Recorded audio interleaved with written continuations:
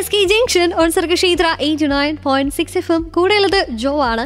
SK Junctionൽ ഇന്ന് നമ്മൾ health related ആയിട്ടുള്ള ടോപ്പിക് ആയിട്ടാണ് വന്നിട്ടുള്ളത്. അപ്പോൾ എന്തായാലും ഓരോ ശരീര അവയവങ്ങളും അതിൻ്റെതായിട്ടുള്ള ഇമ്പോർട്ടൻസ് അർഹിക്കുന്നതാണ്. അപ്പം ഇന്ന് നമ്മൾ SK Junctionൽ നമ്മൾ അറിഞ്ഞിരിക്കേണ്ട കേട്ടിരിക്കേണ്ട കാര്യങ്ങൾ ചർച്ച ചെയ്യുമ്പോൾ ആമാശയം എന്ന നമ്മുടെ ശരീരത്തിലെ അവയവത്തെക്കുറിച്ചാണ് കേട്ടോ. നമ്മുടെ ഉദര സംബന്ധമായിട്ടുള്ള പ്രശ്നങ്ങൾ ഏതൊക്കെയാണെന്ന് നമുക്കറിയാം, എങ്ങനെയൊക്കെ അതിനെ പ്രിവെന്റ് ചെയ്യാമെന്നറിയാം, ആൻഡ് എന്തൊക്കെ ഭക്ഷണ കാര്യങ്ങളാണ് നമ്മൾ കഴിക്കേണ്ടതായിട്ടുള്ളത്, കഴിക്കാൻ പാടില്ലാത്തതായിട്ട്, അങ്ങനെ ഒരുപാട് സംശയങ്ങളുണ്ട്. ആ സംശയങ്ങൾക്കൊക്കെ ഉത്തരമായിട്ട് ഇന്ന് ഒരാൾ നമ്മുടെ കൂടെ ജോയിൻ ചെയ്യുന്നുണ്ട്. സോ അതൊക്കെ കേട്ടറിഞ്ഞ് നമ്മുടെ ഹെൽത്തിനെ മുന്നോട്ട് കൊണ്ടുപോകാം. So keep listening to SK Junction. So once again welcome to SK Junction. കൂടെയുള്ളത് ജോ ആണ്. കേട്ടുകൊണ്ടിരിക്കുന്നത് സർഗക്ഷേത്ര 89.6 FM. കാതോരം കരുതലായി കാലത്തിനൊപ്പം.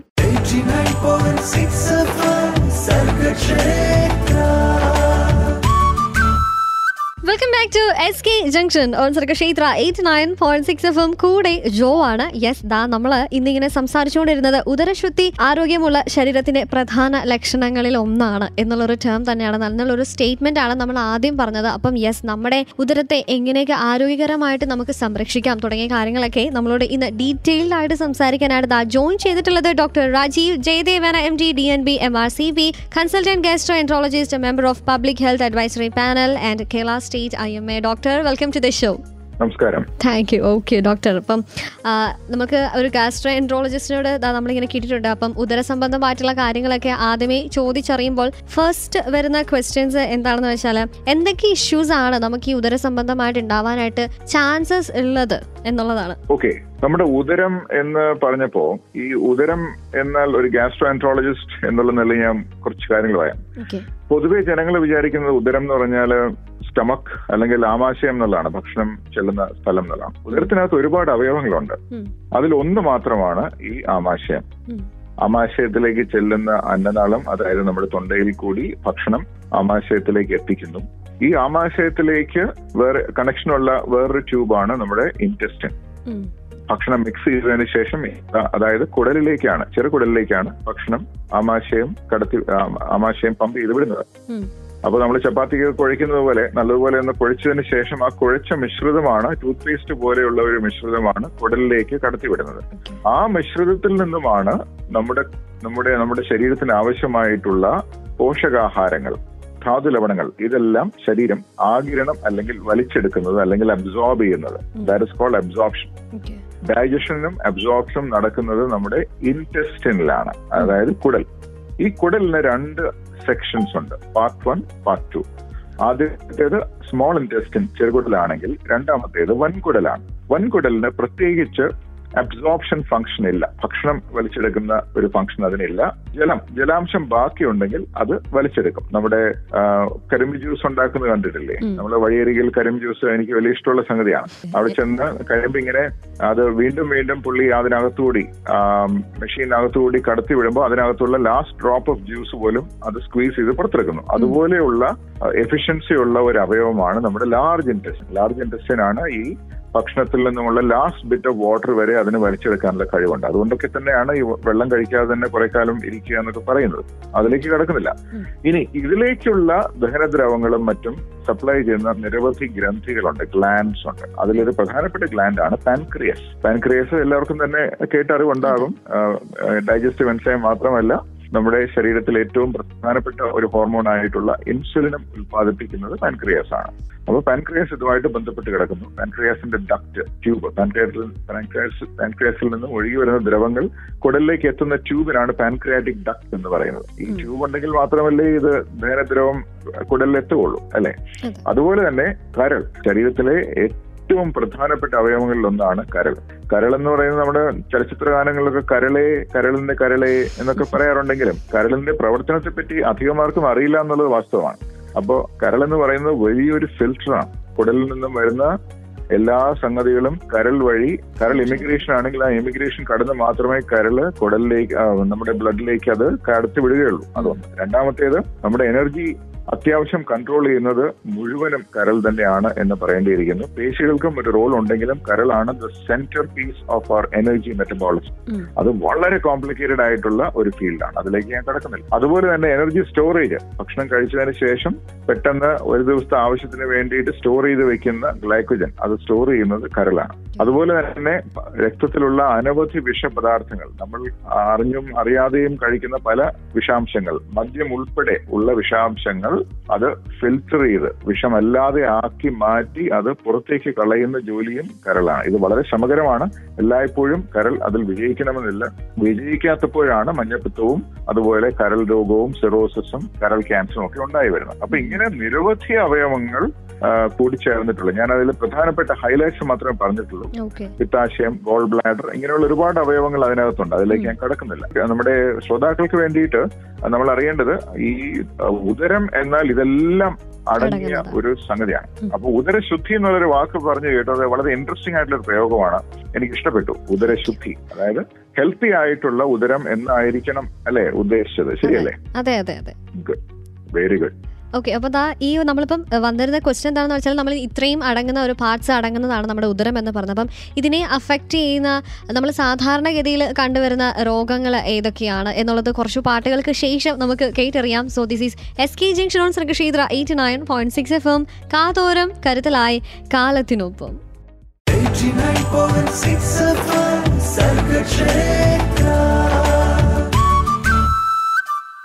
Welcome back to SK junction on Sargakshetra 89.6 FM. കൂടെ ജോ ആണ്. നമ്മൾ നമ്മുടെ ആരോഗ്യത്തെ സംരക്ഷിക്കുക. നമ്മുടെ ബോഡിയുടെ ഓരോ പാർട്ടും ഇമ്പോർട്ടൻ്റ് ആണ്. ആൻഡ് അതിൽ തന്നെ ഏറ്റവും ഇമ്പോർട്ടൻറ്റ് പാർട്ടായിട്ടുള്ള നമ്മുടെ ഉദരത്തെ പറ്റി നമ്മൾ സംസാരിച്ചു. അതിനുള്ളിൽ എന്തൊക്കെ പാർട്സ് ആണ് അടങ്ങിയിട്ടുള്ളത് എന്നുള്ളത് നമ്മൾ കേട്ടു അറിഞ്ഞു. സോ ഇതൊക്കെ നമുക്ക് ഡീറ്റെയിൽ ആയിട്ട് പറഞ്ഞു തരുന്നത് doctor Rajeev Jayadevan, MD DNB MRCP, consultant gastroenterologist and member of public health advisory panel and Kerala state IMA. And doctor നമ്മൾ മുമ്പേ പറഞ്ഞു നിർത്തിയത് നമ്മൾ പാർട്സ് ഓഫ് ആ ഒരു സ്റ്റൊമക്കിലെ പാർട്സ് എന്തൊക്കെയാണെന്നുള്ളത് നമ്മൾ കേട്ടു.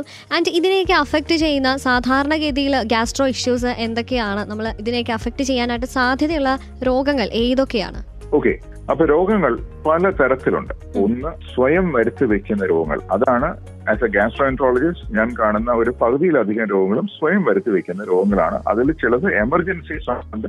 എമർജൻസീസ് പറഞ്ഞാൽ അത്യാഹിത വിഭാഗത്തിൽ പെടുന്ന സംഗതികൾ, എമർജൻസി ആയിട്ട് ആക്ട് ചെയ്യുന്ന സംഗതികൾ. അതിൽ എമർജൻസി അല്ലാതെ ദീർഘകാല അടിസ്ഥാനത്തിലുണ്ടാകുന്ന രോഗങ്ങളുണ്ട്, ഇടക്കാല അടിസ്ഥാനത്തിലുണ്ടാകുന്ന രോഗങ്ങൾ. അങ്ങനെ പല തരത്തിലുള്ള രോഗങ്ങളാണ് ഒരു ഡോക്ടർ എന്നുള്ള നിലയിൽ ഞാൻ കാണുന്നത്. പക്ഷേ ഒരു സാധാരണക്കാരൻ അല്ലെങ്കിൽ ഒരു ആരോഗ്യ രംഗത്ത് പ്രവർത്തിക്കാത്ത ഒരു വ്യക്തി എന്നുള്ള നിലയിൽ പലപ്പോഴും നമുക്ക് ഒരു ഇൻഡൈജഷൻ അല്ലെങ്കിൽ ഗ്യാസ് അല്ലെങ്കിൽ വയറുവേദന അങ്ങനെയുള്ള പ്രശ്നങ്ങളാണ് സാധാരണ അഭിമുഖീകരിക്കാറ്. അപ്പോൾ രോഗങ്ങളെ പറ്റി ചോദിച്ചുകൊണ്ട് അത് പലതരത്തിൽ നമുക്ക് തരംതിരിക്കാം. അപ്പോൾ ആ വായ മുതൽ നമുക്ക് ഭക്ഷണം കഴിക്കുന്ന വഴി സഞ്ചരിച്ചു കഴിഞ്ഞാൽ നമുക്ക് കാണുന്ന രോഗങ്ങളും അതിന്റെ കാരണങ്ങളും. അപ്പോൾ ആദ്യം ഭക്ഷണം നമ്മൾ കഴിക്കുന്ന സമയമാണല്ലോ അല്ലെ, ഭക്ഷണം നമ്മൾ ഊണ് കഴിക്കുന്ന സമയമാണെങ്കിൽ നമ്മൾ ചോറൊക്കെ, കേരളത്തിലാണെങ്കിൽ ചോറൊക്കെ നല്ലപോലെ ഉരുട്ടി കറിയൊക്കെ വെച്ച് നല്ല മീനോ അല്ലെങ്കിൽ പച്ചക്കറിയൊക്കെ വെച്ച് ഉരുട്ടി നല്ല ഉരുള പരുവത്തിലാണ് നമ്മൾ കഴിക്കുന്നത് അല്ലെ പൊതുവെ കഴിക്കാറ്. അപ്പൊ അതിങ്ങനെ ഇറങ്ങി പോവുകയാണ്. അപ്പൊ നമ്മൾ തൊണ്ടയിൽ നിന്നും അത് ഞാൻ നേരത്തെ പറഞ്ഞ ആ ഒരു ട്യൂബ് ഉണ്ടല്ലോ, അതിന്റെ പേരാണ് അന്നനാളം അല്ലെങ്കിൽ എസോഫഗസ് എന്ന് ഇംഗ്ലീഷിൽ പറയും. ഈ അന്നനാളം എന്ന് പറയുന്നത് നമ്മുടെ കൈയുടെ എത്ര നീളമുണ്ട്, നമ്മുടെ ഈ ഫോറാം എന്ന് പറയും. കൈ എന്ന് പറയുന്നത് നമ്മുടെ റിസ്റ്റ് മുതൽ എൽബോ വരെയുള്ള ഒരു സംഗതിയാണ്. ഒരു സാധാരണ ഒരു സ്കെയിലിന്റെ നീളം, റൂളർ സ്കെയിലിന്റെ നീളം അല്ലെ, ആ അത്രയും നീളമുള്ള ഒരു ട്യൂബാണ് ഈ നമ്മുടെ തൊണ്ടയിൽ നിന്നും ആമാശയം വരെ നീളുന്നത്. ഇതിനകത്തുകൂടിയാണ് ഭക്ഷണം കടന്നു ചെല്ലുന്നത് അല്ലെ. അപ്പൊ നമ്മൾ ഭക്ഷണം നല്ലതുപോലെ ചവച്ച് അരച്ച് മിക്സ് ചെയ്ത് ഉമിനീരുമായി മിക്സ് ചെയ്ത് സാവകാശം വേണം ഭക്ഷണം കഴിക്കാനായിട്ട്. പക്ഷെ ഒരു ശരാശരി മലയാളിയുടെ ഭക്ഷണ രീതി നമ്മൾ എന്താണ് കാണുന്നത്? വേഗം ചെന്ന് ഒരു ഹോട്ടലിലാണെങ്കിൽ വേഗം കൊണ്ടുപോടേ, ഊണുണ്ടാ വേഗം. ഭയങ്കര ധൃതിയിലാണ്. എന്താണ് ഇദ്ദേഹം ചെയ്യാൻ പോകുന്നത് എനിക്കറിയില്ല. പക്ഷെ എല്ലാവരും വലിയ ധൃതിയിലാണ്. പറഞ്ഞ ഊണിടുന്നത് വലിയ ഒരു കൂന നിറച്ച് ചോറാണ് ഇടുന്നത് അല്ലെ. ചോറിടുന്നു, അതിലെ മുളക് സാമ്പാർ ഇടുന്ന പാതി ഇടാത്ത പാതി ഇദ്ദേഹം ഇത് മുഴുവനും ഉരുട്ടി വലിയ വലിയ ഉരുട്ടകളാക്കി വലിയ ഉരുളകളാക്കി വായിലേക്ക് ഇങ്ങനെ നിക്ഷേപിക്കുകയാണ്. അപ്പൊ അതിനിടയ്ക്ക് ഒരു കരിമീനോ അല്ലെങ്കിൽ ഒരു കിളിമീനോ ഒക്കെ ഉണ്ടെങ്കിൽ മുള്ള് അവിടെ തങ്ങിപ്പോകാനുള്ള ചാൻസ് ഉണ്ട് അല്ലെ. പ്രത്യേകിച്ചും ഇപ്പോഴത്തെ ആൾക്കാർ നോക്കുന്നത് വാട്സാപ്പ് നോക്കിയും അല്ലെങ്കിൽ FB റീൽ നോക്കി ഇൻസ്റ്റാ റീലൊക്കെ നോക്കിയിട്ടാണ് ഭക്ഷണം കഴിക്കുന്നത്. ഉച്ചഭക്ഷണം അല്ലെങ്കിൽ അത്താഴം കഴിക്കാനായിട്ട് ഒരു 20 മിനിറ്റ് സമയം എടുക്കുകയാണെങ്കിൽ ഒരു ശരാശരി മലയാളിയുടെ 2 മിനിറ്റ് കൊണ്ടാണ് കാര്യം സാധിക്കും. 2 മിനിറ്റ് കൊണ്ട് കഴിച്ചുകൊണ്ട് ഒരു ഗുണവും നമ്മുടെ ശരീരത്തിന് ഉണ്ടാകുന്നില്ല. ഒന്ന്, ഈ അപകടം ഉണ്ടാകാനുള്ള സാധ്യത ഉണ്ടാകുന്നു. അലക്ഷ്യമായിട്ട് പല സംഗതികളും അകത്തേക്ക് പോകുന്നു. എത്ര ഭക്ഷണം ഉള്ളിലേക്ക് ചെല്ലണം എന്നുള്ള വ്യക്തമായ ധാരണയില്ലാതെയാണ് ഈ ഉരുട്ടി അകത്തേക്ക് വീഴുന്നത്. അതുപോലെ തന്നെ സമീകൃതമായിട്ടുള്ള ഭക്ഷണമാണോ തന്റെ മുമ്പിലിരിക്കുന്നത്, തന്റെ പ്രത്യേക ശരീരത്തിന്റെ പ്രത്യേക സാഹചര്യം കണക്കിലെടുത്ത് അന്നന്നത്തെ വ്യായാമവും മറ്റും ആയാസവും മറ്റും നോക്കി, എക്സസൈസും മറ്റും നോക്കി അതനുസരിച്ചാണോ ഈ ഭക്ഷണം കഴിക്കുന്നത്? അങ്ങനെയൊന്നുമില്ല. അപ്പൊ ഇൻ അതർ വേർഡ്സ് പറഞ്ഞു വരുന്നത്, V eat far more than is required. നമ്മുടെ ദൈനംദിന ആവശ്യങ്ങൾക്ക് വളരെ അമിതമായിട്ടാണ് നമ്മൾ ഭക്ഷണം കഴിക്കുന്നത്. അത് വേറൊരു വിഷയമാണ് കേട്ടോ. അപ്പൊ അത് ആദ്യം ഞാൻ പറഞ്ഞു തീർക്കുകയാണ്. ഒന്ന്, V eat far too much than we need. 2, V eat too much rice. മലയാളികൾ ഒരുപാട് ചോറാണ് ഒരു നേരത്തെ. പ്രത്യേകിച്ച് നമ്മൾ മിക്കവരും തന്നെ ഡെസ്കിലിരുന്ന് ജോലി ചെയ്യുന്ന ആൾക്കാരാണ് അല്ലെ. പാടത്ത് ജോലി ചെയ്യുന്നവരാണെങ്കിൽ സംഭവിച്ചു, അല്ലെങ്കിൽ കൺസ്ട്രക്ഷനിൽ ജോലി ചെയ്യുന്നവരാണ് സംഭവിച്ചു, കൂടുതൽ ആയാസമുണ്ട്, അവർക്ക് കൂടുതൽ അന്നജം ആവശ്യമുണ്ട്. പക്ഷെ ഒരു ശരാശരി ഓഫീസിലോ അല്ലെങ്കിൽ സ്കൂളിലോ കോളേജിലോ ഒക്കെ ജോലി ചെയ്യുന്ന വ്യക്തി, ബാങ്കിലൊക്കെ ജോലി ചെയ്യുന്ന ആൾക്ക് ഇരുന്നുള്ള ഭക്ഷണം തന്നെ, ഇരുന്നുള്ള ജോലി ആയതിനാൽ എനർജി റിക്വയർമെന്റ് വളരെ കുറവാണ്. അപ്പൊ അവർക്ക് ഇതുപോലെ കൂന കൂട്ടിയുള്ള ചോറിന്റെ ആവശ്യമില്ല. വാസ്തവം പറഞ്ഞാൽ 1.5 കപ്പ് ചോറിൽ കൂടുതൽ ഒരു സമയത്ത് കഴിക്കേണ്ട ആവശ്യമില്ല. ബാലൻസ് പ്ലേറ്റ് എന്ന് പറയുന്നത് ആ ഒരു പ്ലേറ്റ് എടുത്തതിന് ശേഷം അതിനകത്ത് നമ്മൾ ഒരു വര വരയ്ക്കുക നടുക്ക്. സാങ്കല്പികമാണ് കേട്ടോ, പെൻസിലൊന്നും കൊണ്ടുപോകേണ്ട കാര്യമില്ല. നമ്മളൊരു വര വരയ്ക്കുക. ആ വര വരച്ചതിന് ശേഷം അതിൽ ഒരു ഭാഗം 2ആയിട്ട് തിരിക്കുക. ഈ 2ആയിട്ട് തിരിച്ചതിൽ ഒരു ക്വാർട്ടറിലാണ് നമ്മൾ ചോറോ അല്ലെങ്കിൽ ഇഡ്ഡലിയോ പുട്ടോ ഉപ്പുമാവോ എന്ത് വേണമെന്ന് വെച്ചാൽ നമ്മൾ വെക്കേണ്ടത്. അല്ലാതെ ഈ മൊത്തം പ്ലേറ്റിലല്ല. ഓക്കെ, ഈ പകുതി ഒഴിഞ്ഞു കിടക്കുന്ന ഭാഗമുണ്ടല്ലോ, അവിടെ പച്ചക്കറികളാണ് വിളമ്പേണ്ടത്. പച്ചക്കറികൾ എന്ന് പറഞ്ഞാൽ കിഴങ്ങല്ല കേട്ടോ, കപ്പയും ഉരുളക്കിഴങ്ങുമല്ല, അതൊക്കെ കാർബോഹൈഡ്രേറ്റ്സ് ആണ്. ഈ റൈറ്റ് സൈഡ് കോർണറിൽ വരേണ്ടതാണ്, അന്നജം കോർണറിലാണ്. പക്ഷെ പ്ലേറ്റിൽ പകുതി പച്ചക്കറി, 1/4 ഭാഗം കാർബോഹൈഡ്രേറ്റ്, അതായത് ഏത് കാർബോഹൈഡ്രേറ്റ് ആണോ നമ്മൾ കഴിക്കാൻ താല്പര്യപ്പെടുന്നത് അത്. പിന്നെ ബാക്കി വരുന്ന ക്വാർട്ടറിലാണ് പ്രോട്ടീൻ, നമ്മുടെ മുട്ട അല്ലെങ്കിൽ പയറ്, കടല അല്ലെങ്കിൽ ഇറച്ചി, ഇതെല്ലാം ആ ഗണത്തിൽപ്പെടും. ഇതാണ് ഒരു ബാലൻസ് പ്ലേറ്റ്. ഇനി എല്ലാവരും യന്ത്രങ്ങൾ കഴിക്കുന്ന പോലെ കഴിക്കണമെന്നല്ല ഞാൻ പറയുന്നത്. ഞാൻ പറയുന്നത് ഒരു ടെംപ്ലേറ്റ് ആണ്. ഈ ടെംപ്ലേറ്റിനെ നമുക്ക് അങ്ങോട്ടും ഇങ്ങോട്ടും നമ്മുടെ താല്പര്യങ്ങൾക്കും മറ്റും അനുസരിച്ച് അഡ്ജസ്റ്റ് ചെയ്യാം. ശരിയാണ്, എല്ലാവരും ഒരേ സമയം ഒരേ ഭക്ഷണം കഴിക്കണമെന്നൊന്നും ഇവിടെ ഉദ്ദേശിക്കുന്നില്ല. പക്ഷെ എങ്കിലും ഒരു ഏകദേശ റൂട്ട് മാപ്പ് ഇല്ലെങ്കിൽ, ഒരു ടെംപ്ലേറ്റ് ഇല്ലെങ്കിൽ, നമ്മൾ ആവർത്തിച്ച് അമിതമായിട്ടുള്ള ഭക്ഷണം കഴിക്കുന്നത് കൊണ്ടാണ് കേരളത്തിലും മറ്റും അമിതവണ്ണം വളരെ കൂടുതലായിട്ട് കണ്ടുവരുന്നത്. അല്ലാതെ ഇത് എണ്ണയിൽ പൊരിച്ച ഭക്ഷണം കഴിക്കുന്നതുകൊണ്ട് മാത്രമൊന്നും അല്ല ഇവിടെ ഒബീസിറ്റി ഉണ്ടാകുന്നത്. ഓരോ ദിവസവും നമുക്ക് ആവശ്യത്തിലും കഴിഞ്ഞ് ഉള്ള ഭക്ഷണം കഴിക്കുന്നതുകൊണ്ടാണ് ഉണ്ടാകുന്നത്. അപ്പൊ അതുകൊണ്ടുണ്ടാകുന്ന ഉദരരോഗങ്ങൾ എന്ന് വെച്ചാൽ അത് ഫാറ്റി ലിവർ ഉണ്ടാക്കുന്നുണ്ട്. അത്യാവശ്യം ഇപ്പൊ നമ്മളിവിടെ സ്കാനിങ് സെന്ററിൽ ചെന്ന് ഡോക്ടറോട് ചോദിച്ചു കഴിഞ്ഞാൽ ഒരു 10 സ്കാനിൽ ഒരു 8 പേർക്കെങ്കിലും ഫാറ്റി ലിവർ ഉണ്ട്. ഞാൻ ശരാശരി പറഞ്ഞതാണ് കേട്ടോ. അപ്പോ അതൊരു ഭീകര രോഗമൊന്നുമല്ല, എങ്കിലും ഇതുള്ള ചിലർക്ക് പിൽക്കാലത്ത് പ്രശ്നങ്ങൾ ഉണ്ടാകുന്നുണ്ട്. അപ്പൊ ഞാൻ ആദ്യം പറഞ്ഞത്, നമ്മൾ ഈ അമിതമായിട്ട് ഭക്ഷണം കഴിക്കുന്നതിന്റെ ഒരു പ്രോബ്ലം ഇതാണ് ഫാറ്റ് ലിവർ. രണ്ടാമത്തേത് അമിതവണ്ണത്തോട് കൂടി ടൈ ചെയ്ത് കെട്ടിക്കിടക്കുന്ന 1-2 ഐറ്റംസ് ഉണ്ട്. പ്രമേഹവും അമിത രക്തമർദ്ദവും, അല്ലെങ്കിൽ പച്ച മലയാളത്തിൽ BP എന്നൊക്കെ നമ്മൾ പറയാറില്ലേ. ഈ BPയും ഷുഗറും ഈ അമിതവണ്ണവുമായിട്ട് കറക്റ്റ് ആയിട്ട് ടൈ ചെയ്ത് കിടക്കുകയാണ്. അപ്പോൾ വണ്ണം കൂടുന്നതനുസരിച്ച്, വ്യായാമം കുറയുന്നതനുസരിച്ച് ഇത് രണ്ടിനുള്ള സാധ്യത കൂടുന്നു. ഇത് രണ്ടുമായിട്ട് ടൈ ചെയ്ത് കിടക്കുന്ന വേറൊരു സംഗതിയുണ്ട് കേട്ടോ, അതാണ് ഹൃദ്രോഗം. ഓക്കെ, ഇതെല്ലാം ലിങ്ക്ഡ് ആണ് അല്ലെ. നമ്മളിപ്പോഴും കയറ് കെട്ടി ഇങ്ങനെ എല്ലാത്തിനെയും നമ്മൾ ഇങ്ങനെ കെട്ടി കണക്ട് ചെയ്ത് വെക്കുന്നത് പോലെയാണ്. ഒരു കയറിന്റെ ഒരറ്റം വലിക്കുമ്പോൾ ഇതെല്ലാം അതിന്റെ കൂടെ ഇങ്ങ് വരും. അതുകൊണ്ട് ഞാൻ പറഞ്ഞു വരുന്നത്, ദീർഘകാലത്തെ ആരോഗ്യം ആണ് നമ്മുടെ മനസ്സിലെങ്കിൽ നമ്മൾ ഓരോ ദിവസവും നമ്മൾ അതിനുവേണ്ടി വർക്ക് ചെയ്യണം. ഓരോ ദിവസവും ഞാൻ നേരത്തെ പറഞ്ഞ പോലെ ഒരു യാന്ത്രികമായിട്ടുള്ള ഒരു ജീവിതം അല്ല ഞാൻ ഉദ്ദേശിച്ചത്. You must have fun. പക്ഷെ അത് എഡ്യൂക്കേറ്റഡ് ഫൺ ആയിരിക്കണം അല്ലെ. നമ്മൾ ഭക്ഷണം എൻജോയ് ചെയ്യണം, സമയമെടുത്ത് കഴിക്കണം. അതിന്റെ ഭംഗിയും അതിന്റെ വാസനയും അതിന്റെ ആ ഒരു ഭക്ഷണം കിട്ടി എന്നുള്ളതിന്റെ ഒരു നന്ദിയും എല്ലാം നമ്മൾ ഭക്ഷണം കഴിക്കുമ്പോൾ ഉണ്ടാകണം. കാരണം ഭക്ഷണം കഴിക്കാതെ എത്രയോ പേരിരിക്കുന്നു അല്ലെ. ഭക്ഷണം എന്നുള്ള ഒരു പ്രിവിലേജ് ആണ്. We must really respect our food, admire our food, enjoy the food. സാവകാശം ചവച്ചരച്ച് സമയമെടുത്ത് വേണം ഭക്ഷണം കഴിക്കാനായിട്ട്. ഓക്കെ, അപ്പൊ അതാണ് ആദ്യത്തെ പോയിന്റ്. രണ്ടാമത്തെ പോയിന്റ് എന്ന് പറയുന്നത്, നമ്മളിപ്പോ അന്നനാളത്തിൽ പറഞ്ഞു, അന്നനാളത്തിൽ ഈ പറഞ്ഞ പോലെ ഈ മുള്ളും എല്ലും എല്ലാം കുത്തി പോകാനുള്ള ചാൻസ് ഉണ്ട്.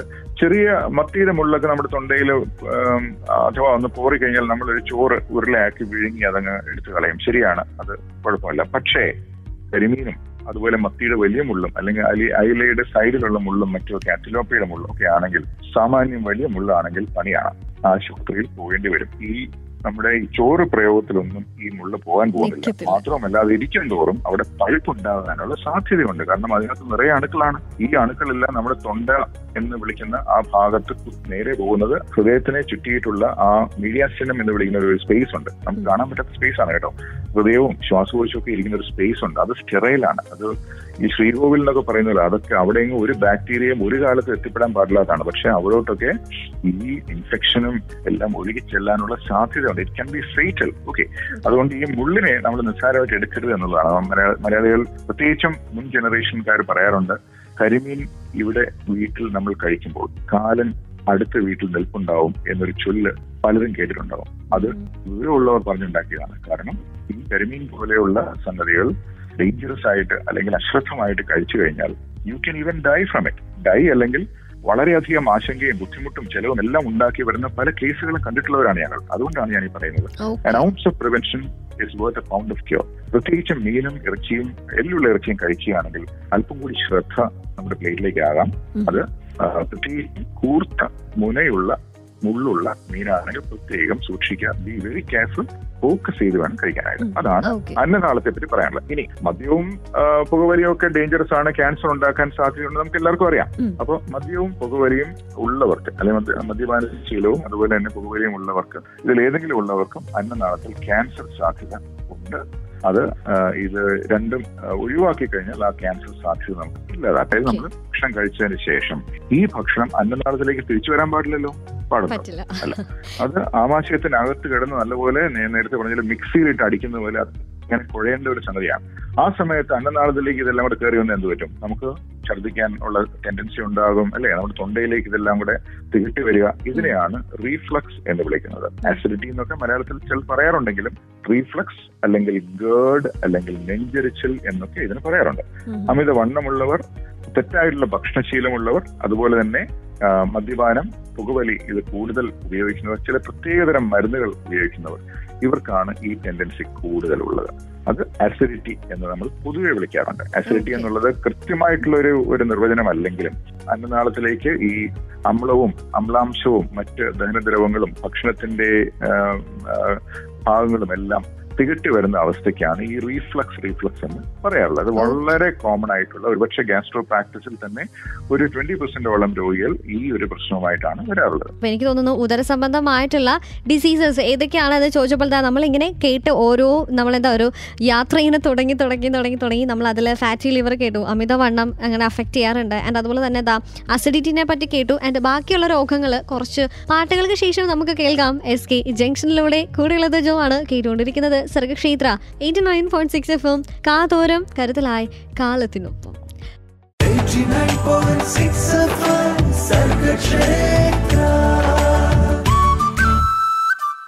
Welcome back to SK junction on Sargakshetra 89.6 FM. കൂടെയുള്ളത് ജോ ആണ്. യെസ്, നമ്മൾ ഉദരസംബന്ധമായിട്ടുള്ള ആരോഗ്യത്തെ പറ്റി സംസാരിക്കുമ്പോൾ ഏതൊക്കെ അസുഖങ്ങളാണ് മെയിൻലി അല്ലെങ്കിൽ മോസ്റ്റ്ലി നമ്മൾ കേട്ട് വരുന്നത്, അല്ലെങ്കിൽ നമുക്ക് ഗാസ്ട്രോ ഇഷ്യൂസ് ഏതൊക്കെയാണ് എന്നുള്ളൊരു ചോദ്യത്തിൽ ഇങ്ങനെ നിൽക്കുമ്പോൾ ആ ഉത്തരം പറയാനായിട്ട് നമ്മുടെ കൂടെ ജോയിൻ ചെയ്തിട്ടുള്ളത് doctor Rajeev Jayadevan, MD DNB MRCP and consultant gastroenterologist and member of public health advisory panel and Kerala state IMA. Doctor, നമ്മൾ പറഞ്ഞു നിർത്തിയത് നമ്മളിപ്പോൾ അസിഡിറ്റിയിൽ വന്ന് നിന്നിരിക്കുകയാണ്. നമ്മൾ അന്നനാളത്തിൽ നിന്ന് താഴെ വന്നു, കുറച്ചും കൂടെ സ്റ്റൊമക്കിനോട് അടുത്ത് വന്നിട്ടുണ്ട്. അവിടെ അസിഡിറ്റി എന്ന് പറഞ്ഞൊരു രോഗത്തെപ്പറ്റി നമ്മൾ സംസാരിച്ചു, റിഫ്ലക്സ് എന്ന് പറഞ്ഞ രോഗത്തെപ്പറ്റി. ആൻഡ് ബാക്കി എന്തൊക്കെ രോഗങ്ങളാണ് ഉദരസംബന്ധമായിട്ടുള്ളത് നമ്മൾ കണ്ടുവരുന്നത്? പലപ്പോഴും നമ്മുടെ യുവജനങ്ങൾക്കിടയിൽ ബ്രേക്ക്ഫാസ്റ്റ് സ്കിപ്പ് ചെയ്യുന്ന ഒരു ശീലമുണ്ട്. അതൊരു ഫാഷനായിട്ട് കൊണ്ടു നടക്കുന്ന ആൾക്കാരുണ്ട്. ഞാൻ ബ്രേക്ക്ഫാസ്റ്റ് കഴിക്കാറില്ല എന്നൊക്കെ വീമ്പിളക്കുന്ന ചില ആൾക്കാരെ ഞാൻ കണ്ടിട്ടുണ്ട്. പക്ഷെ അവരിൽ നല്ല ഒരു ശതമാനം പേര് എന്റെ അടുത്ത് രോഗികളായിട്ട് വരാറുണ്ട് പിൽക്കാലത്ത്. അത് രഹസ്യമായിട്ടാണ് വരുന്നത്. ഡോക്ടർ, ഞാൻ ഭക്ഷണം രാവിലെ ഫുഡൊന്നും കഴിക്കാറില്ല, അതുകൊണ്ട് നല്ല രീതിയിലുള്ള ദഹന പ്രശ്നങ്ങൾ ഉണ്ടാകാറുണ്ട്. അപ്പൊ ആ ഒരൊറ്റ സൊല്യൂഷൻ കൊണ്ട് തന്നെ ഇവരുടെ രോഗം എനിക്ക് മാറ്റാൻ സാധിക്കാറുണ്ട്. പ്രത്യേകിച്ച് യാതൊരു മരുന്നിന്റെയും ആവശ്യം അവിടെ കണ്ടുവരാറില്ല. അതുകൊണ്ട് തന്നെ നെവർ സ്കിപ്പ് യുവർ ബ്രേക്ക്ഫാസ്റ്റ്. രാവിലെയുള്ള ഭക്ഷണം അത് കഴിച്ചതിന് ശേഷം മാത്രം പുറത്തേക്ക് ഇറങ്ങുക. സമയമില്ല എന്നുള്ളത് യാതൊരു എക്സ്ക്യൂസും അല്ല. കാരണം ഈവൻ ബിൽ ഗേറ്റ്സ്, നമ്മുടെ പ്രധാനമന്ത്രി, നമ്മുടെ ചീഫ് മിനിസ്റ്റർ ഒക്കെ എല്ലാം സെയിം 24 hours അല്ലേ ഉള്ളൂ. 1440 minutes അല്ലേ? അവർക്കും സമയം കുറവുണ്ടാവില്ല എന്ന് നമുക്ക് പറയാൻ പറ്റുന്നുണ്ടോ? അതുകൊണ്ട് യൂസ് യുവർ ടൈം വെൽ. അതുകൊണ്ട് ബ്രേക്ക്ഫാസ്റ്റിന് ഒരു മിനിമം 10 minute നമ്മൾ സമയം മാറ്റി വെച്ച് സാവകാശമായിട്ട് നമുക്ക് നമ്മുടെ ശരീരത്തിന് ഇണങ്ങുന്ന ബ്രേക്ക്ഫാസ്റ്റ് കഴിച്ചതിന് ശേഷം മാത്രം പുറത്തേക്ക് പോകും. ഇതിനോടൊപ്പം തന്നെ ഞാനൊരു ഡൗട്ട് ചോദിച്ചോട്ടെ. ഞാൻ പല ആർട്ടിക്കിൾസിൽ ഞാനിങ്ങനെ വായിച്ചിട്ടുണ്ട്, അല്ലെങ്കിൽ പലരും പറഞ്ഞ് ഞാൻ കേട്ടിട്ടുണ്ട്, നമ്മൾ രാവിലെ ഉറക്കത്തിൽ നിന്ന് എഴുന്നേറ്റതിന് ശേഷം ഇത്ര മണിക്കൂറിനുള്ളിൽ നമ്മൾ ബ്രേക്ക്ഫാസ്റ്റ് കഴിക്കണം, അല്ലെങ്കിൽ ഇത്ര മണിക്കൂറിനുള്ളിൽ വെള്ളം കുടിക്കണം എന്നിങ്ങനെ കേട്ടിട്ടുണ്ട്. അപ്പം നമ്മൾ രാവിലെ എഴുന്നേറ്റ് കഴിഞ്ഞാൽ എത്ര നേരങ്ങൾക്ക് ശേഷമാണ് നമ്മൾ നമ്മുടെ ബ്രേക്ക്ഫാസ്റ്റ് കഴിക്കേണ്ടത്? ആദ്യം എനിക്ക് പറയാനുള്ളത്, ഈ നമ്മുടെ സോഷ്യൽ മീഡിയയിൽ ഒരുപാട് പേര് വെള്ളം കുടിക്കുന്നതിനെ പറ്റിയും ഈ ബ്രേക്ക്ഫാസ്റ്റിനെ പറ്റിയും അനാവശ്യമായിട്ടുള്ള പല സംഗതികളും പറഞ്ഞ് ആൾക്കാരെ കൺഫ്യൂസ് ചെയ്യിക്കാറുണ്ട്. ഇവർക്ക് ആർക്കും യാതൊരു വിധത്തിലുള്ള മെഡിക്കൽ ഡിഗ്രിയോ അല്ലെങ്കിൽ ഒരു ഡയറ്റീഷ്യന്റെ ക്വാളിഫിക്കേഷനോ ഒന്നുമില്ലാത്ത നിരവധി പേർ വളരെ കൺവിൻസിംഗ് ആയിട്ട് പല കാര്യങ്ങളും പറയാറുണ്ട്. ഇതിലൊന്നും പോയി തലവെച്ച് കൊടുക്കരുത്. If you have A doubt, you ask your doctor or ask dietitian. വളരെയധികം പഠിച്ചതിന് ശേഷം ക്വാളിഫൈഡ് ആയിട്ടുള്ള ഡിഗ്രി എടുക്കുന്ന ആൾക്കാരാണ്. They know your body better than anybody does, right? അപ്പൊ അതാണ് അതിനുള്ള ഉത്തരം. ഓക്കെ, ഇനി രണ്ടാമത്തേത്, എത്ര മണിക്കൂറിന് ശേഷം ഒന്നും അങ്ങനെയൊന്നും യാതൊരു നിയമവും ഇല്ല. രാവിലെ കാരണം നമ്മൾ ഓരോരുത്തർക്കും ഓരോ സാഹചര്യമാണല്ലേ. Some people live in hostels, others live in houses, others others travelling അല്ലെ, അങ്ങനെ പല സാഹചര്യം. അപ്പൊ എല്ലാവരും ഇത്ര സമയത്ത് ഒരു മിലിറ്ററി പോലെ അല്ല ഈ സംഗതി ചെയ്യേണ്ടത്. ബേസിക്കലി രാവിലെ എഴുന്നേറ്റ് കുറച്ചൊക്കെ ഒരു ശരീരം അനങ്ങുന്നത് എല്ലാം കൊണ്ടും നല്ലതാണ്. അല്പം നടക്കുന്നത്, മറ്റും സുരക്ഷിതമായിട്ട് നടക്കുന്നത്, സുരക്ഷിതമെന്ന് പറഞ്ഞാൽ ഞാൻ പറഞ്ഞു റോഡിലിറങ്ങി വണ്ടി ഇടിക്കാതെ നടക്കുകയാണ് എന്നതാണ് ഉദ്ദേശിച്ചത് കേട്ടോ. അല്പം വ്യായാമം ചെയ്യുന്നത് എപ്പോഴും നല്ലത് തന്നെയാണ്. ഞാൻ ചെയ്യുന്ന കാര്യങ്ങൾ തന്നെയാണ് ഞാൻ പറയുന്നത്. അതുകൊണ്ട് വലിയ സൽമാൻ ഖാൻ സ്റ്റൈലിലുള്ള വർക്കൗട്ട് അല്ലെങ്കിലും നമുക്ക് സാധാരണ രീതിയിലുള്ള ഒരു ചെറിയൊരു വർക്കൗട്ട് രാവിലെ എല്ലാം കൊണ്ടും നല്ലതാണ്. അതുപോലെ തന്നെ വെള്ളം കുടിക്കുന്നതും നല്ലത് തന്നെയാണ്. കാരണം നമ്മൾ രാത്രി ഒരു 8 മണിക്കൂർ അല്ലെങ്കിൽ 7 മണിക്കൂർ ഉറങ്ങുമ്പോൾ V are not taking any fluids inside അല്ലെ. പക്ഷേ സ്വാഭാവികമായിട്ടും നമ്മുടെ ശരീരത്തിലേക്ക് ഫ്ലൂയിഡ്സ് ചെല്ലേണ്ടതുണ്ട് അല്ലെ. അതുകൊണ്ട് തന്നെ അല്പം വെള്ളം കുടിക്കുന്നതല്ല. പക്ഷേ എല്ലാവരും പറയുന്ന പോലെ, ചിലർ പറയുന്ന പോലെ 6 ഗ്ലാസ് വെള്ളം കുടിക്കണം, 1 ലിറ്റർ വെള്ളം കുടിക്കാം, ഇങ്ങനെയൊക്കെ പറഞ്ഞു പരത്തുന്ന നിരവധി സന്ദേശങ്ങൾ ഞാൻ എല്ലാ ദിവസവും കാണാറുണ്ട്. അതിലെങ്കിലും യാതൊരു കാര്യമില്ല.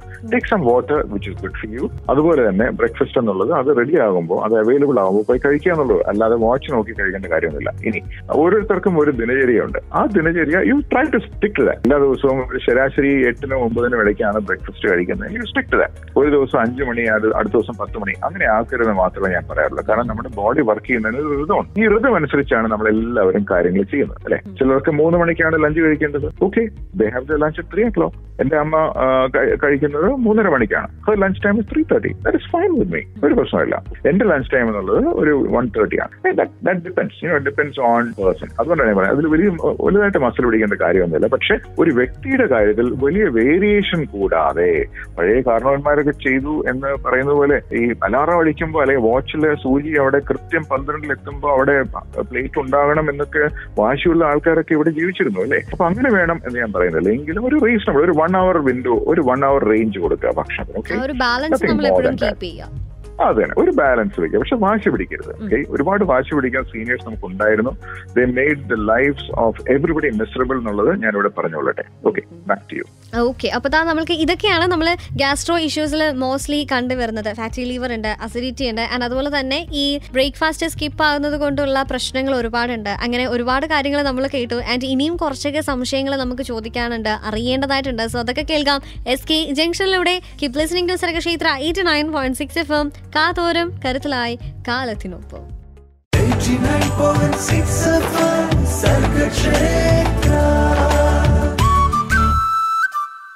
SK ജംഗ്ഷൻ ആണ് കേട്ടുകൊണ്ടിരിക്കുന്നത്. കൂടെയുള്ളത് ജോ ആണ് ഓൺ സർഗക്ഷേത്ര 89.6 FM. കാതോരം കരുത്തലായി കാലത്തിനൊപ്പം. നമ്മുടെ കൂടെ ജോയിൻ ചെയ്തിട്ടുള്ള guest doctor Rajeev Jayadevan MD DNB MRCP and consultant gastroenterologist and member of public health advisory panel and Kerala state IMA. Doctor നമ്മളോട് സംസാരിച്ചുകൊണ്ടിരുന്നത് നമ്മുടെ ഉദര സംബന്ധമായിട്ടുള്ള കാര്യങ്ങൾ, നമ്മൾ സംരക്ഷിക്കേണ്ട, അറിഞ്ഞിരിക്കേണ്ട, നമ്മൾ പ്രാവർത്തികമാക്കേണ്ട കാര്യങ്ങളായിരുന്നു സംസാരിച്ചുകൊണ്ടിരുന്നത്. അപ്പം എന്തൊക്കെയാണ് ഒരു ഗ്യാസ്ട്രോ ഇഷ്യൂസ് എന്തൊക്കെയാണ് എന്ന് നമ്മൾ കേട്ടു. ആൻഡ് നെക്സ്റ്റ് ഉള്ള ഒരു സംശയം ഡോക്ടർ ഇത് ചോദിക്കുകയാണെങ്കിൽ നമ്മുടെ ന്യൂ ബോൺ ബേബീസിനെ അഫക്റ്റ് ചെയ്യുന്ന ആ ഒരു കൈൻഡ് ഓഫ് ഗാസ്ട്രോ ഇഷ്യൂസ് എന്തൊക്കെയാണ്, അതിനെ എങ്ങനെ നമുക്ക് പ്രിവെന്റ് ചെയ്യാം? ഓക്കെ, ന്യൂ ബോൺ ബേബീസിന് അങ്ങനെ കാര്യമായിട്ടുള്ള ഗാസ്ട്രോ പ്രോബ്ലംസ് ഉണ്ടാകാറില്ല. അതാണ് നമ്മൾ ആദ്യം മനസ്സിലാക്കേണ്ടത്. കാരണം അവർക്ക് ആകെ ഒരു ടൈപ്പ് ഓഫ് ഫുഡ് മാത്രമേ കിട്ടുന്നുള്ളൂ. അപ്പൊ അതിനകത്ത് ആ ഫുഡിന്റെ വേരിയേഷൻ കൊണ്ടുള്ള പ്രശ്നങ്ങളൊന്നും അവർക്ക് ഉണ്ടാകുന്നില്ല അല്ലെ. ഇനി ആ ഫുഡ്, അതായത് അവർക്ക് ബ്രസ്റ്റ് ഫീഡിങ് കൊടുക്കുന്ന ആ പൊസിഷൻ എല്ലാം ഡെലിവറി സമയത്ത് നഴ്സുമാർ നല്ല ഭംഗിയായിട്ട് അത് നമുക്ക് എങ്ങനെ ചെയ്യണമെന്നെല്ലാം നല്ല ഭംഗിയായിട്ട് അവർ പറഞ്ഞു തരും. അത്യാവശ്യം എല്ലാ പ്രസവങ്ങളും തന്നെ ഹോസ്പിറ്റൽസിലാണ് നടക്കുന്നത് ഇക്കാലത്ത് കേരളത്തിൽ. അപ്പോൾ അതിനെപ്പറ്റിയുള്ള എല്ലാ ഡിസ്ക്രിപ്ഷനും നമ്മുടെ ഒന്നാന്തരം നഴ്സുമാരാണ് നമുക്കുള്ളത്. അവരത് ഭംഗിയായിട്ട് അവർ ഡിസ്ക്രൈബ് ചെയ്ത് തരും. ഡോക്ടറും അത് പറഞ്ഞു തരും. ആ പറഞ്ഞ കാര്യങ്ങൾ നമ്മൾ പാലിച്ചു കഴിഞ്ഞാൽ ഒരു പ്രശ്നവും അവിടെ ഉണ്ടാകാൻ പോകുന്നില്ല. ഇനി കുട്ടികൾക്ക് ആ ഒരു ഏജിൽ ഉണ്ടാകാൻ ഇടയുള്ള 1-2 ഇഷ്യൂസ് ഞാൻ ചോദിച്ചുകൊണ്ട് മാത്രം പറയാം. ഒന്ന്, ഈ നമ്മൾ ഓരോരുത്തരും ഭക്ഷണം കഴിക്കുന്ന രീതി വ്യത്യസ്തമാണ്. Even as A new born നമ്മൾ വിഴുങ്ങുന്ന ഒരു പ്രക്രിയ ഉണ്ടല്ലോ, അത് നമ്മൾ അതൊരു സെറ്റ് ഓഫ് മൂവ്മെന്റ്സ് ആണ് കേട്ടോ. നമ്മളിപ്പോ ഒരു ടെന്നീസ് സെർവ് കണ്ടിട്ടില്ലേ? നമ്മളിപ്പോ ഒരു വലിയ ടെന്നീസ് പ്ലെയർ സെർവ് ചെയ്യുന്നത് കണ്ടിട്ടുണ്ടോ? ഇപ്പൊ 2 ടെന്നീസ് പ്ലെയേഴ്സിനെ എടുത്തു കഴിഞ്ഞാൽ രണ്ടുപേരും ഒരുപോലെ അല്ല സെർവ് ചെയ്യുന്നത്. രണ്ടുപേരും കാണിക്കുന്ന മൂവ്മെന്റ്സിൽ നേരിയ വേരിയേഷൻ ഉണ്ട് അല്ലെ. അതുപോലെ തന്നെ നമ്മൾ 3 പേരെ എടുത്തു കഴിഞ്ഞാൽ 3 പേർക്കും ഒരേ ഭക്ഷണം കൊടുത്തു കഴിഞ്ഞാൽ ഈ 3 പേരും വിഴുങ്ങുന്ന പ്രക്രിയയ്ക്ക് ഒരു വ്യത്യാസം ഉണ്ടാവും. അത് ഇൻവോളണ്ടറി ആണ്. അതായത് നമുക്ക് അതിൽ യാന്ത്രികമായിട്ട് നമുക്ക് ഇടപെടാൻ സാധിക്കുകയില്ല. അതുകൊണ്ട് തന്നെ ഈ കുഞ്ഞുങ്ങളുടെ കാര്യത്തിലും അതേ വേരിയേഷൻ ഉണ്ടാകും. ചില കുഞ്ഞുങ്ങൾ പാല് കുടിക്കുമ്പോൾ അവർ കൂടുതൽ എയർ വിഴുങ്ങാറുണ്ട്. It's called എയറോഫേജിയ. അല്ലെങ്കിൽ നമ്മൾ ഭക്ഷണം കഴിക്കുമ്പോൾ പ്രത്യേകിച്ചും ധൃതി പിടിച്ച്, ഞാൻ നേരത്തെ പറഞ്ഞിരുന്നത് ധൃതി പിടിച്ച് ഭക്ഷണം കഴിക്കുന്ന ഒരു പ്രോബ്ലം ഇതാണ്. V സ്വallow a lot of air with it. ആ സമയത്ത് ആ എയർ വയറിൽ ചെന്ന് സ്റ്റക്കായി നിന്ന് ചിലപ്പോൾ വയറ് സ്തംഭനം ഉണ്ടാകാനും വളരെ വലിയ ഉച്ചത്തോടുകൂടി ഏമ്പക്കം ഉണ്ടാകാനും ഡിസ്കംഫർട്ട് സാധ്യതയുണ്ട്. അപ്പൊ അതുപോലെ തന്നെ കുഞ്ഞുങ്ങൾക്ക് ഇത് ബാധകമായതിനാൽ അവർക്ക് ഫീഡിങ് കൊടുത്തതിന് ശേഷം അവരെ നമ്മൾ തോളിൽ ജെന്റിലായിട്ട് അവരുടെ തലയൊക്കെ സപ്പോർട്ട് ചെയ്ത് കിടത്തി വളരെ ജെന്റിലായിട്ട് അവരെ ബർപ്പ് ചെയ്യിക്കേണ്ടതുണ്ട് അല്ലെ. ആ ബർപ്പ് ചെയ്യേണ്ട രീതിയെല്ലാം അവർ, ഞാൻ നേരത്തെ പറഞ്ഞ പോലെ ആരോഗ്യ പ്രവർത്തകർ അത് ഭംഗിയായിട്ട് പറഞ്ഞു തന്നിരിക്കും. ഇപ്പോഴാണെങ്കിൽ നമുക്ക് നല്ല ക്വാളിഫൈഡ് ആയിട്ടുള്ള ആൾക്കാർ പറഞ്ഞു തരുന്ന കാര്യങ്ങളൊക്കെ യൂട്യൂബിൽ അവൈലബിൾ ആണ്. സംശയം ഉണ്ടെങ്കിൽ നമുക്ക് ചോദിക്കാം. അല്ലെങ്കിൽ ഏത് ഡോക്ടറുടെ ക്ലിനിക്കിൽ പോയാലും അവരത് പറഞ്ഞു തരികയും ചെയ്യും. അപ്പൊ ബർപ്പിങ് ഭംഗിയായിട്ട് ചെയ്തു കഴിഞ്ഞാൽ കുഞ്ഞിന്റെ വയറിൽ, കുഞ്ഞു വയറാണ്, തീരെ ചെറിയ വയറിലെ, ആ വയറിനകത്ത് എയർ എന്തെങ്കിലും പെട്ടുപോയിട്ടുണ്ടെങ്കിൽ അത് താനെ ഏമ്പക്കമായിട്ട് പുറത്തേക്ക് വരികയും കുഞ്ഞിന് സുഖമായിട്ട് ഉറങ്ങാനും സഹായിക്കും. കാരണം തീരെ ന്യൂനേറ്റ്സ് എന്ന് പറഞ്ഞാൽ ഈ ഉണ്ടായി ഉടനുള്ള ആ ഒരു സമയമാണ്, ഏതാനും ദിവസങ്ങളാണ് നമ്മൾ ഉദ്ദേശിക്കുന്നത്, up to A month time. ആ സമയത്ത് കുഞ്ഞിന്റെ പ്രധാന ജോലി എന്ന് പറയുന്നത് ഉറക്കം തന്നെയാണ് അല്ലെ. ദേ sleep a lot. Unlike older babies, very very small babies, they sleep a long time. ആ സമയത്ത് നന്നായിട്ട് ഉറങ്ങാനായിട്ട് ഈ വയറ് ഒന്ന് ഒതുങ്ങിയിരിക്കുന്നത് എപ്പോഴും നല്ലത് തന്നെയാണ്. നല്ലൊരു ഫീഡിങ് കൊടുത്തു കഴിഞ്ഞാൽ ഇവർ നന്നായിട്ട് കിടന്ന് ഉറങ്ങിക്കോളും. പക്ഷെ ഉറക്കാൻ കിടക്കുന്നതിന് തൊട്ട് മുമ്പ് ബേർപ്പ് ചെയ്യുന്നത് നല്ലതാണെന്ന് മാത്രമേ ഉള്ളൂ. ഓക്കെ, ഇനി അപൂർവമായിട്ട് ഈ ഫീഡിങ്ങിന്റെ സമയത്ത് പ്രത്യേകിച്ചും കുപ്പിപ്പാല് കൊടുക്കേണ്ട സാഹചര്യം ചിലർക്കുണ്ടാകും. അങ്ങനെ ഉണ്ടാകുമ്പോൾ ചിലപ്പോൾ അവർക്ക് എന്തെങ്കിലും ഇത് സ്റ്റക്കായി പോകുന്ന പോലെയും അവര് മൂക്കിനകത്തുകൂടി ഇത് മുകളിലേക്ക് വരുന്നതായിട്ടൊക്കെ ഉള്ള പ്രശ്നങ്ങൾ ചിലർക്ക് മാത്രം ഉണ്ടാകാറുണ്ട്. അങ്ങനെ ഉണ്ടാവുകയാണെങ്കിൽ ഡോക്ടറുമായിട്ട് ഈ കാര്യങ്ങൾ ചർച്ച ചെയ്യുക എന്നുള്ളതാണ് പീഡിയാട്രിഷ്യൻസ് പറയാറുള്ളത്. അത്യാവശ്യം എല്ലാവർക്കും തന്നെ ഈ വിവരം അറിയാവുന്നത് തന്നെയാണ്. Okay doctor, thank you so much. അപ്പോൾ നമ്മുടെ ഉദരസംബന്ധമായി ബന്ധപ്പെട്ട ഒരുപാട് കാര്യങ്ങൾ നമുക്ക് ഇനിയും ചോദിച്ചറിയേണ്ടതായിട്ടുണ്ട്. സോ അതൊക്കെ കേൾക്കാം SK ജംഗ്ഷനിലൂടെ. ഇത് ജോ ആണ് കൂടെ കേട്ടുകൊണ്ടിരിക്കുന്നത് സർഗക്ഷേത്ര 89.6 FM. കാതോരം കരുതലായി കാലത്തിനൊപ്പം.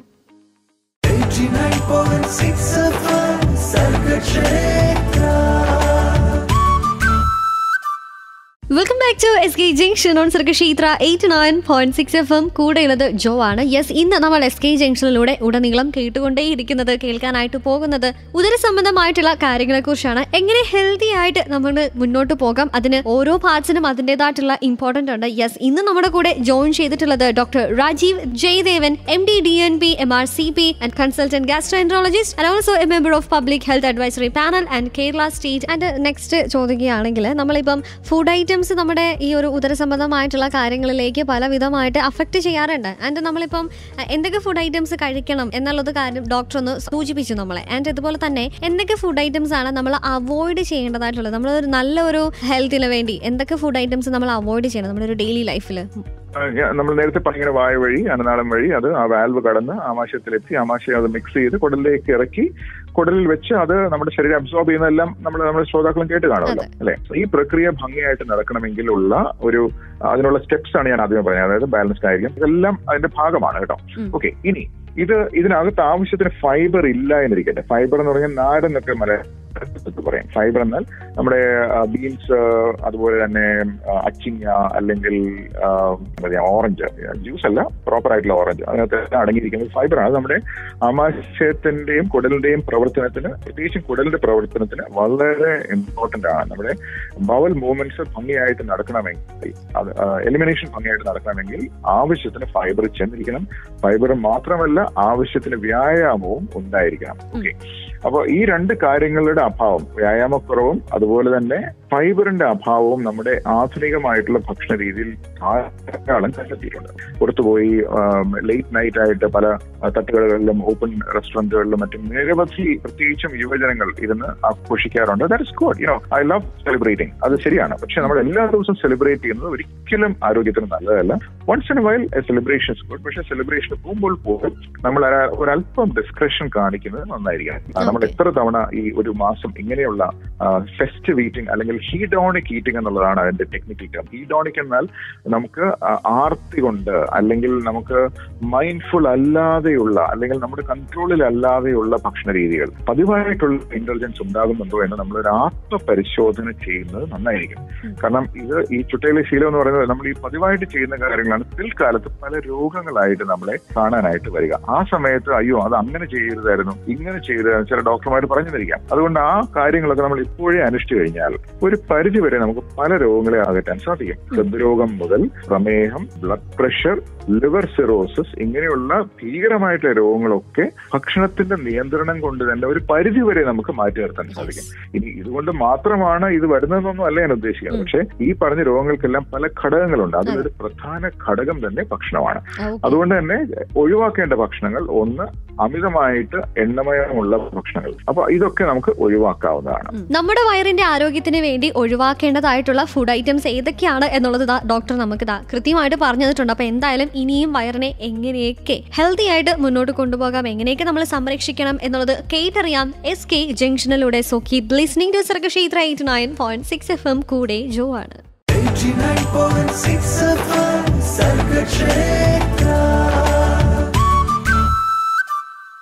SK ജംഗ്ഷനാണ് കേട്ടുകൊണ്ടിരിക്കുന്നത്. കൂടെയുള്ളത് ജോ ആണ്. നമ്മൾ ദിനം പ്രതി കഴിക്കുന്ന ഓരോ ഭക്ഷണ സാധനങ്ങളും എത്രമാത്രം ഹെൽത്തിയാണ് എന്നുള്ളത് സംരക്ഷിക്കേണ്ടത് നമ്മുടെ ചുമതലയാണ് അല്ലെ. അപ്പൊ ഇങ്ങനെ അതൊക്കെ എങ്ങനെയാണ് ഓരോ ബോഡി പാർട്സിനെയും അഫക്ട് ചെയ്യുന്നത്. ആൻഡ് ഇന്നത്തെ നമ്മുടെ SK ജംഗ്ഷന്റെ ടോപ്പിക് എന്ന് പറയുന്നത് ഹെൽത്ത് ആണ്. ഹെൽത്തിൽ തന്നെ ഉദര സംബന്ധമായിട്ടുള്ള കാര്യങ്ങളാണ് ഇന്ന് നമ്മൾ സംസാരിച്ചുകൊണ്ടിരിക്കുന്നത്. അപ്പൊ എന്തായാലും ഏതൊക്കെ ഫുഡ് ഐറ്റംസ് കഴിക്കാം, കഴിക്കാതിരിക്കാം, ആൻഡ് നമ്മുടെ പ്രവർത്തനങ്ങൾ എന്തൊക്കെയാണ്, ഇഷ്യൂസ് എന്തൊക്കെയാണ് എന്നൊക്കെ നമ്മൾ കേട്ടു പോകുമ്പോൾ നമ്മൾ ഡെയിലി യൂസ് ചെയ്യുന്ന ചില വസ്തുക്കളുടെ കാര്യങ്ങൾ കൂടെ നമുക്ക് കേട്ടറിയേണ്ടതായിട്ടുണ്ട് അല്ലെ. ആൻഡ് നമ്മുടെ സംശയങ്ങൾക്കൊക്കെ ഉത്തരം നൽകാനായിട്ട് കൂടെ ജോയിൻ ചെയ്തിട്ടുള്ളത് doctor Rajeev Jayadevan MT DNB MR CP consultant gastroenterologist and also A member of public health advisory panel and Kerala state IMA. Food items related ആയിട്ടുള്ള മറ്റൊരു ക്വസ്റ്റ്യനിലേക്ക് ഒന്നും കൂടെ ഒന്ന് പോവുകയാണെങ്കിൽ, നമ്മൾ ധാരാളം കറി മസാലാസ് യൂസ് ചെയ്യുന്നവരാണ് നമ്മൾ മലയാളീസ്. ഇപ്പം ഒരുപാട് അഡ്വർടൈസ്മെന്റ്സ് നമ്മൾ കാണുന്നുണ്ട്. ഈവൻ ഓണമൊക്കെ ആയതുകൊണ്ട് ഒരുപാട് അഡ്വർടൈസ്മെന്റ്സ് ഇങ്ങനെ കൂടി വരികയാണ്. പല കമ്പനിയുടെ കറി മസാലാസ് നമുക്ക് അവൈലബിൾ ആണ്. ആൻഡ് ഇത്തരം കറി മസാലാസ് യൂസ് ചെയ്യുന്നത് കൊണ്ടുള്ള ഒരു ആഫ്റ്റർ മാത്ത് എന്താണ്? എന്തെങ്കിലും അത് നമ്മുടെ ഡൈജഷന് അല്ലെങ്കിൽ നമ്മുടെ ഗാസ്ട്രോയില് എന്തെങ്കിലുമൊക്കെ സംഭവിക്കും, നമ്മുടെ സ്റ്റൊമക്കിന്റെ പ്രവർത്തനത്തിന് എന്തെങ്കിലും ബാധിക്കാറുണ്ടോ? അത് ഈ കറി മസാല കഴിച്ചുകൊണ്ട് ഒരു രോഗവും ഉണ്ടാകാൻ പോകുന്നില്ല എന്ന് ഞാൻ ഉറപ്പുവരുന്നു. ഓക്കെ, അതും ഈ പറഞ്ഞതുപോലെ സോഷ്യൽ മീഡിയയിലൊക്കെ ഒരുപാട് പ്രചാരണങ്ങളുണ്ട്. രണ്ട് രീതിയിലുണ്ട്. ഇത് കഴിച്ചു കഴിഞ്ഞാൽ ക്യാൻസർ വരില്ല, ഇത് കഴിച്ചു കഴിഞ്ഞാൽ ക്യാൻസർ വരും, ഈ കമ്പനിയുടെ ഫുഡ് പ്രോഡക്റ്റ് കഴിച്ചാൽ ക്യാൻസർ, ഇങ്ങനെയുള്ള പല തരത്തിലുള്ള വളരെ ഡീവിയസ് ആയിട്ടുള്ള പ്രൊപ്പഗാൻഡ നമ്മുടെ സോഷ്യൽ മീഡിയയിൽ നടന്ന് മാത്രമല്ല പല പ്രോഡക്ട്സിന്റെ നമ്മളിങ്ങനെ കാണാറുള്ളത്. അപ്പോ ഒരു സാധാരണക്കാരൻ എന്നുള്ളതിൽ നമുക്ക് എന്ത് ചെയ്യാൻ പറ്റും ഞാൻ പറയാം. ഒന്ന്, കഴിവതും വീടുകളിൽ മസാല ഉണ്ടാക്കുക. നമ്മളിപ്പോ കടയിൽ പോയി എല്ലായ്പ്പോഴും masala വാങ്ങിക്കേണ്ട കാര്യമല്ലോ. If possible you can make it at home. ഇനി 2, ഇപ്പോഴത്തെ ട്രെൻഡ് എന്ന് പറഞ്ഞാൽ പണ്ടൊക്കെ ആണെങ്കിൽ എല്ലാ കറികളിലും നിറയെ എരിവും മസാലയും പുളിയും എല്ലാം ഇടണമായിരുന്നു. പക്ഷെ ഇപ്പോൾ നമ്മൾ കുറച്ചുകൂടി ഒരു ഇന്റർനാഷണൽ എക്സ്പോഷർ ഉള്ളത് കൊണ്ട് പൊതുവെ ആൾക്കാർ കുറച്ചുകൂടെ മൈൽഡ് ആയിട്ടുള്ള ഫുഡാണ് കഴിക്കുന്നത്. അതായത് മസാലയുടെ അതിപ്രസരമില്ലാതെയുള്ള ഭക്ഷണങ്ങൾക്കാണ് കൂടുതൽ പ്രിയം ഇപ്പോൾ. അതാണ് ഇപ്പോഴത്തെ ട്രെൻഡ്. അത് നല്ലത് തന്നെയാണ്. കാരണം അമിതമായാൽ അമൃതം വിഷം എന്നുള്ളതാണല്ലോ. അപ്പൊ അമിതമായിട്ട് മസാല കഴിക്കുന്ന വ്യക്തികൾക്ക് ചിലർക്ക് ചില്ലറ ദഹന പ്രശ്നങ്ങൾ ഉണ്ടാവുമെങ്കിലും ക്യാൻസർ പോലെയുള്ള പ്രശ്നങ്ങളൊന്നും അൾസർ ഒന്നും ഉണ്ടാവുകയില്ല. എന്നോട് രോഗികൾ ചോദിക്കാറുള്ള ഒരു നമ്പർ 1 ചോദ്യം ഞാൻ പറയാം, ഡോക്ടറെ മുളക് കഴിച്ചാൽ അൾസർ വരുമെന്ന് ചോദിക്കും. ഞാൻ പറഞ്ഞ മുളക് കഴിച്ചാൽ അൾസർ വരില്ല. It will not. ഇനി അഥവാ അൾസർ ഉള്ള വ്യക്തിയാണെങ്കിൽ ചിലർക്ക് മുളക് കഴിക്കുമ്പോൾ അത് അഗ്രവേറ്റ് ചെയ്യുന്നിരിക്കാം, അല്ലാതെ മുളക് അൾസറിന് കാരണമല്ല. എന്ന് വെച്ചാൽ എന്നാ പിന്നെ ഡോക്ടർ രാജീവ് പറഞ്ഞു മുളക് കഴിക്കാം, എന്നാ പിന്നെ നമുക്കൊരു 1 കിലോ മുളക് കഴിക്കാം, അങ്ങനെയല്ല ഞാൻ ഉദ്ദേശിച്ചത്. യു ക്യാൻ ഹാവ് ഏത് കാര്യവും മോഡറേഷനിലായിരിക്കും. ഞാൻ മദ്യത്തിന്റെ കാര്യമല്ലേ പറയുന്നത്. നമ്മുടെ മസാലകളും നമ്മുടെ എരിവും പുളിയൊക്കെ മോഡറേഷനിലാകുന്നതാണ് എല്ലാം കൊണ്ടും നല്ലത്. ഇനി പ്രോബ്ലം ഞാൻ പറയാം. നമ്മുടെ രാജ്യത്ത് നിർഭാഗ്യവശാൽ മായം എന്നുള്ള ഒരു സംഗതി ധാരാളം നടക്കുന്നുണ്ട്. നമ്മുടെ എണ്ണകളിലുണ്ട് മായം, നമ്മുടെ കറി പൗഡറുകളിൽ മായമുണ്ട്, നമ്മുടെ ഭക്ഷണങ്ങളിൽ മായമുണ്ട്.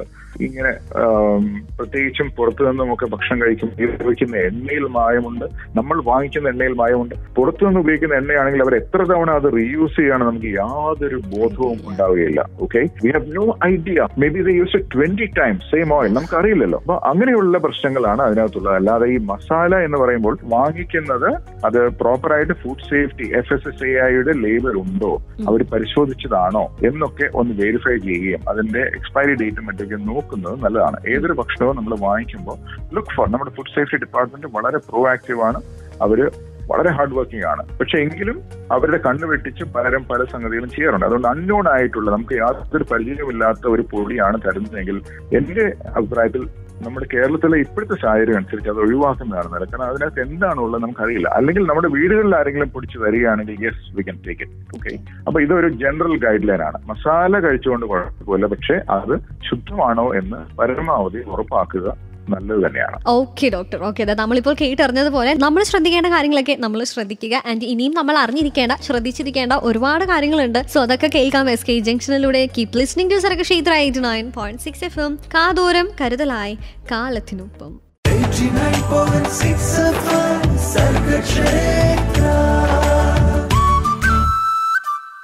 Welcome back to SK junction on Sargakshetra 89.6 FM. കൂടെയുള്ളത് ജോ ആണ്. ഓരോ വർഷവും ഉദര രോഗികളുടെ എണ്ണം കൂടിക്കൊണ്ടേയിരിക്കുകയാണ്. അപ്പോൾ നമുക്ക് ഇന്നത്തെ SK ജംഗ്ഷനിലൂടെ എങ്ങനെയൊക്കെ നമ്മുടെ ഉദരത്തെ ഹെൽത്തി ആയിട്ട് മുന്നോട്ട് കൊണ്ടുപോകാം എന്നൊന്ന് കേട്ടാലോ? യെസ്, നമ്മുടെ ചോദ്യങ്ങൾക്കൊക്കെ ഉത്തരമായിട്ട് കൂടെ ജോയിൻ ചെയ്തിട്ടുള്ളത് doctor Rajeev Jayadevan, MD DNB MRCB, consultant gastroenterologist and also member of public health advisory panel and Kerala state IMA. Doctor, നമ്മളിതാ ഗാസ്ട്രോ ഇഷ്യൂസ് എന്തൊക്കെയാണ് എന്ന് നമ്മൾ കേട്ടു, ആൻഡ് അതിന്റെ റീസൺസ് എന്തൊക്കെയാണെന്ന് കേട്ടു, ആൻഡ് അതിനോട് സംബന്ധിച്ചിട്ടുള്ള കാര്യങ്ങളൊക്കെ നമ്മളിങ്ങനെ ചോദിച്ചു വരുമ്പോൾ നമ്മളെ കേൾക്കുന്ന പല ആളുകൾക്കും ഒരു സംശയം ഉണ്ടാകും. എനിക്ക് ചില ഇഷ്യൂസ് ഒക്കെ നമുക്ക് ഫീൽ ചെയ്യാറുണ്ട്. ആൻഡ് നമ്മൾ എപ്പോഴാണ് ഒരു ഗാസ്ട്രോ എൻട്രോളജിസ്റ്റിനെ പോയി കൺസൾട്ട് ചെയ്യേണ്ട ഒരു ടൈം, അല്ലെങ്കിൽ എന്തൊക്കെ സിംറ്റംസ് കാണുമ്പോഴാണ് നമ്മളൊരു ഗാസ്ട്രോ എൻട്രോളജിസ്റ്റിനെ കാണേണ്ടത്? അപ്പോൾ അങ്ങനത്തെ ചോദിക്കുകയാണെങ്കിൽ എന്തൊക്കെ സിംറ്റംസ് വരുമ്പോഴാണ് നമ്മുടെ കയ്യിൽ നിന്ന് പോയി, അല്ലെങ്കിൽ കയ്യിൽ നിന്ന് പോകുന്നതിന് മുന്നേ precaution is better than cure എന്ന് നമ്മൾ പറയാറുണ്ടല്ലോ. സോ ആ ഒരു പ്രിക്കോഷൻസിന് വേണ്ടി എന്തൊക്കെ സിംറ്റംസ് കാണുമ്പോഴാണ് നമ്മളൊന്ന് കൺസൾട്ടൻസിന് വേണ്ടി പോകേണ്ടത്?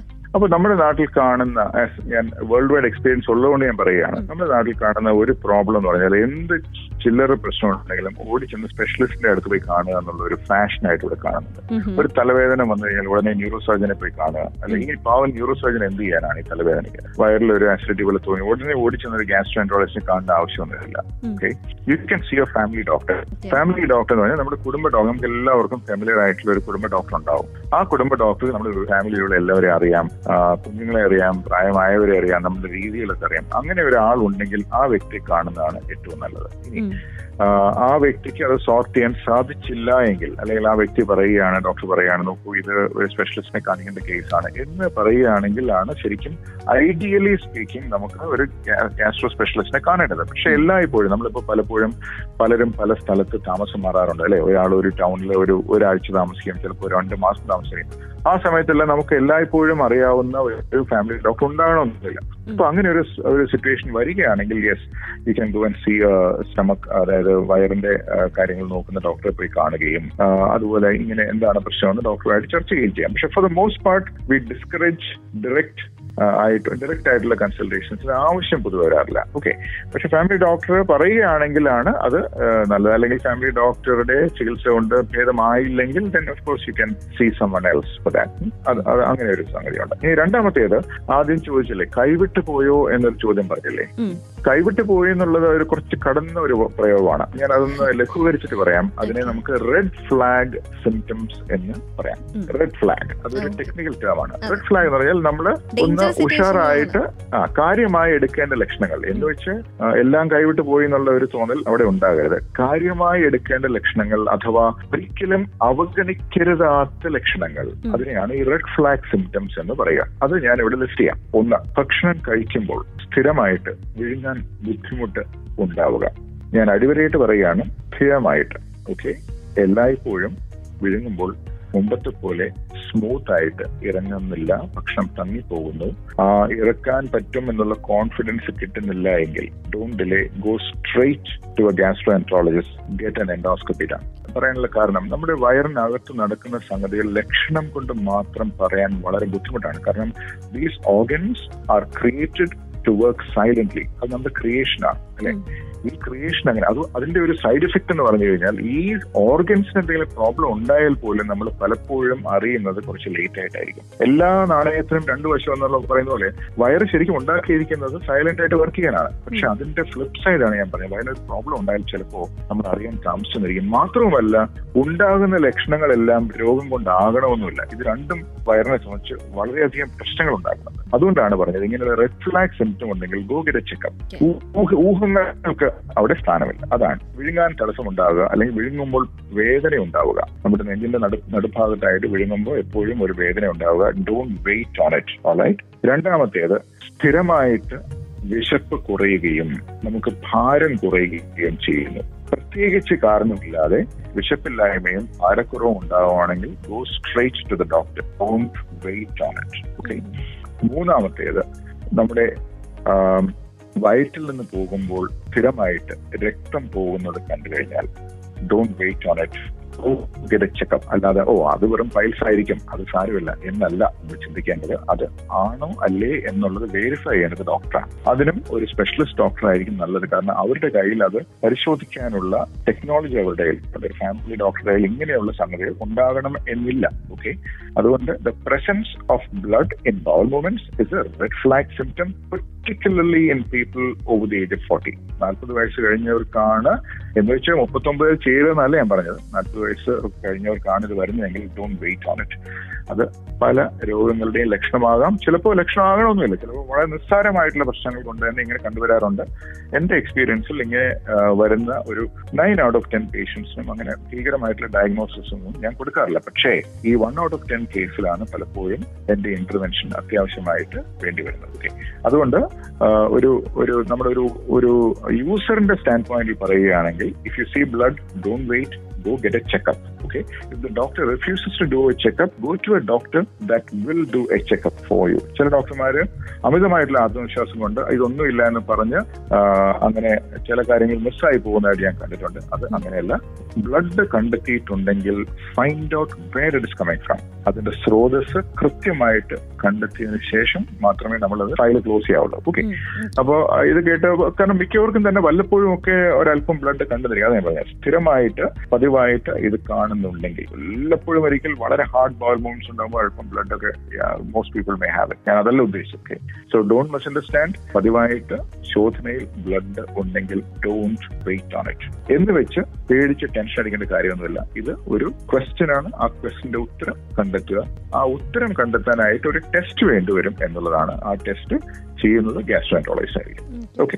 സോ ഈ ഒരു സിംറ്റംസ് ഒക്കെ കാണുമ്പോൾ തന്നെ നമുക്കൊരു ഗ്യാസ്ട്രോഎൻട്രോളജിസ്റ്റിനെ കാണുക, ചെക്കപ്പ് നടത്തുക എന്നുള്ളതാണ് ഡോക്ടറിന് പറയാനായിട്ടുള്ളത്. ഞാൻ ഈ പറഞ്ഞത് വയറിന്റെയും കുടലിന്റെയും കാര്യമാണ്. ഈ കരളും ഇതോട് ബന്ധപ്പെട്ട് കിടക്കുന്നതുകൊണ്ട് മഞ്ഞപ്പിത്തം എല്ലാവർക്കും തന്നെ അറിയാം. മഞ്ഞപ്പിത്തം എന്നുള്ളത് കണ്ണിന്റെ വെള്ള നിറം മഞ്ഞ നിറമാവുകയും നമ്മുടെ ചർമ്മത്തിന്റെ നിറം മഞ്ഞ നിറത്തിലേക്ക് നീങ്ങുകയും ചെയ്യുന്നതിനാണ് ജോണ്ടിസ് എന്നൊക്കെ പറയുന്നത്. ഇതൊരു ലക്ഷണം മാത്രമാണ്. ഓക്കെ. ഇത് കണ്ട് ആൾക്കാർ അമിതമായിട്ട് ഭയക്കാറുണ്ട്. അതുകൊണ്ട് ഇത് ഉണ്ടാവുകയാണെങ്കിൽ ഇത് എന്തുകൊണ്ടുണ്ടായി എന്ന് ഡോക്ടർ ചെക്ക് ചെക്കപ്പിന് ശേഷം വളരെ എളുപ്പം ഡോക്ടർക്ക് പറയാൻ സാധിക്കും. അങ്ങനെ ആ പറഞ്ഞതിന് ശേഷം വേണം നമ്മൾ റിലാക്സ് ചെയ്യാനായിട്ട്. അല്ലാതെ മഞ്ഞപ്പിത്തം കൊണ്ട് സാരമില്ല, കുഴപ്പമില്ല, മഞ്ഞപ്പിത്തമില്ല, തന്നെ പൊക്കോളും എന്നുള്ള രീതിയിൽ പോയി കഴിഞ്ഞാൽ ചിലപ്പോൾ 8 times out of 10 you get it right. പക്ഷെ 2 times out of 10 you get it wrong, then the cost is high. അതുകൊണ്ട് മഞ്ഞപ്പിത്തം ഉണ്ടെങ്കിൽ തീർച്ചയായിട്ടും ഡോക്ടറെ പോയി കണ്ട് ആവശ്യത്തിനുള്ള ചെക്കപ്പ്, ആദ്യം ഫാമിലി ഡോക്ടറെ തന്നെ കാണുക. ഡോക്ടർ അസസ് ചെയ്തതിന് ശേഷം ഉടനെ തന്നെ സ്പെഷ്യലിസ്റ്റിനെ കാണിക്കേണ്ട കേസാണ് ഡോക്ടർ അപ്പം തന്നെ അയക്കും. ഇല്ലെങ്കിൽ ഫാമിലി ഡോക്ടർ തന്നെ അത് നോക്കി അതിനുള്ള പ്രതിവിധികൾ ഡോക്ടർ പറഞ്ഞുതരും. ഒരുപാട് കാര്യങ്ങൾ നമ്മൾ ശ്രദ്ധിക്കേണ്ടതായിട്ടുണ്ടല്ലോ അല്ലേ? നമ്മുടെ ബോഡിയിൽ നമ്മൾ നിസ്സാരം എന്ന് പറഞ്ഞ് നമ്മൾ മാറ്റുന്ന പല കാര്യങ്ങളിലും നമ്മളൊന്ന് കുറച്ചും കൂടെ ശ്രദ്ധ കേന്ദ്രീകരിക്കുകയാണെങ്കിൽ നമ്മുടെ ഹെൽത്തി നമുക്ക് നല്ല മുന്നോട്ട് പോകാം, നല്ല വെൽത്ത് ആയിട്ടുള്ള ഹെൽത്തിലേക്ക് നമുക്ക് കൊണ്ടുപോകാനായിട്ട് സാധിക്കുന്നതായിരിക്കും. And doctor, thank you so much for being with us. And doctor, last ആയിട്ട് ഒരു കാര്യം കൂടി പറയാനായിട്ടുള്ളത്, ആസ് എ ഗാസ്ട്രോ എൻട്രോളജിസ്റ്റ് നമ്മളെ കേട്ടുകൊണ്ടിരിക്കുന്ന ഒരുപാട് പേരുണ്ട്. അപ്പം അവരോടൊക്കെ ഫൈനലി ഡോക്ടറിന് പറയാനായിട്ടുള്ള കുറച്ച് വാക്കുകൾ എന്താണ്? നമ്മുടെ ശരീരം ഒരു അത്ഭുത സൃഷ്ടിയാണ്. It's A miraculous creation. അതിനെ ഒന്നുപോലെ കാക്കേണ്ടത് നമ്മുടെ റെസ്പോൺസിബിലിറ്റിയാണ്. നമ്മുടെ ബൈക്കാണെങ്കിലും നമ്മുടെ സൈക്കിൾ ആണെങ്കിലും കാർ ആണെങ്കിലും നമ്മൾ വളരെയധികം അതിനെ കഴുകുകയും പിടിക്കുകയും സർവീസ് ചെയ്യുകയെല്ലാം ചെയ്യും അല്ലെ. അതിനൊരു പോറിൽ വീണാൽ പോലും നമ്മൾ വയലന്റ് ആകാറുണ്ട് ചിലരൊക്കെ. പക്ഷെ നമ്മുടെ ശരീരത്തിന് അതിന് വേണ്ട പരിചരണം കൊടുക്കുന്നുണ്ടോ സംശയമാണ്. ശരീരത്തെ നല്ലപോലെ നോക്കുക. എല്ലാ രോഗങ്ങൾക്കും നമുക്ക് തടുക്കാൻ സാധിക്കുകയില്ല. ചിലത് നമ്മൾ എത്രയൊക്കെ സൂക്ഷിച്ചാലും വന്നതിരിക്കും. പക്ഷേ if you don't do certain things that damage your body, you can be mostly healthy. പക്ഷെ ഇവിടെയാണ് പലരും പറയുന്ന ചില മുടന്ത ന്യായങ്ങളുണ്ട്.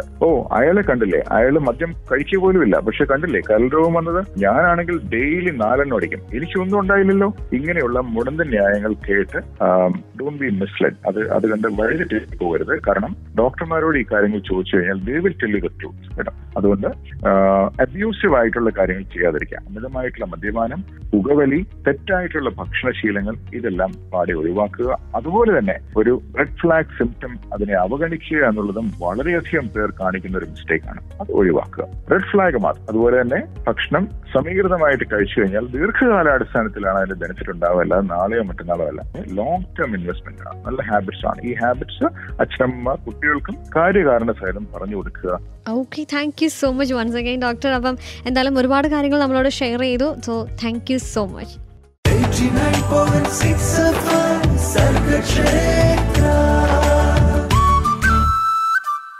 Welcome back to SK Junction on Sargakshetra 89.6 FM.